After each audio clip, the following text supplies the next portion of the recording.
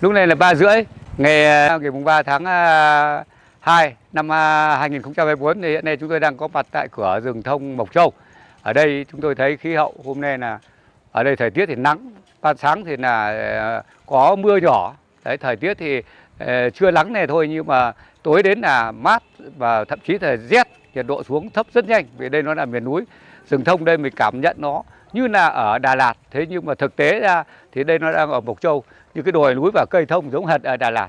Đấy, các bạn nhìn xem rừng rất là rậm rạp mà cũng là lượng khách vào đây thu hút hiện nay cũng đang rất đông.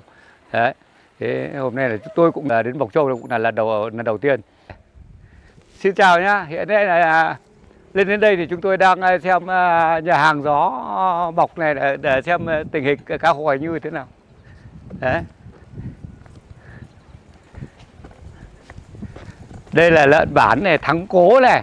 Đấy, đây nhà hàng này là chúng tôi xem tình hình là giá cả của cá hồi như thế nào để bữa tối để chúng tôi chuẩn bị cho bữa tối ở nhà hàng này. Đấy.